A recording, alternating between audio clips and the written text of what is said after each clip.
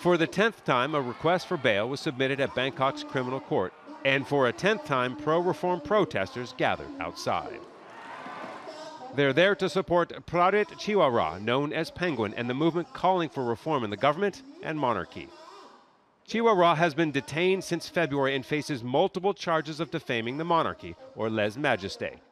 Each count carries a 15-year prison sentence. One of those in the crowd is Chiwarak's mother.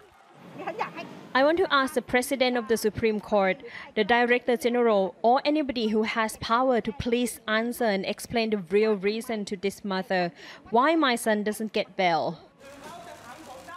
The 22-year-old has been on hunger strike for 50 days, his personal protest against the court rejecting bail.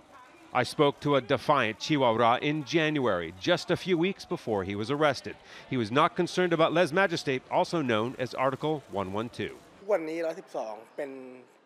Lèse-majesté is something that is written on a piece of toilet paper. Nobody still fears this law.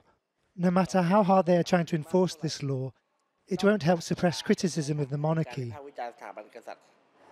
The human rights group Amnesty International believes the strict law has been weaponized by the authorities. Nearly 80 people have been recently charged, including 6 children.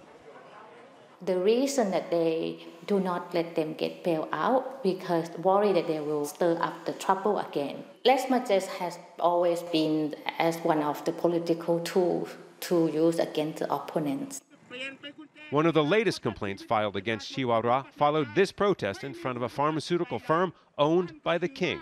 Chiwarak is accusing the royal family of using its influence for the selection and manufacture of COVID-19 vaccines. There's a section of society here that strongly supports the monarchy, and they see this movement calling for reform within the monarchy as an attack on the foundation of Thai culture. Even though there have been many royal families, without a monarchy, Thailand would no longer be Thailand. It'd be a different country, and I believe that the law isn't used to bully people who think differently. It's based on facts.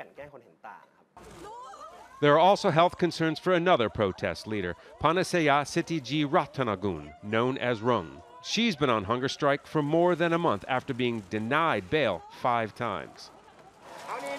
In what appears to be an attempt to keep protesters off the streets, authorities continue to deny bail for the pro-reform leadership. But the move is having the opposite effect, giving protesters a reason to gather. Scott Heidler, Al Jazeera, Bangkok.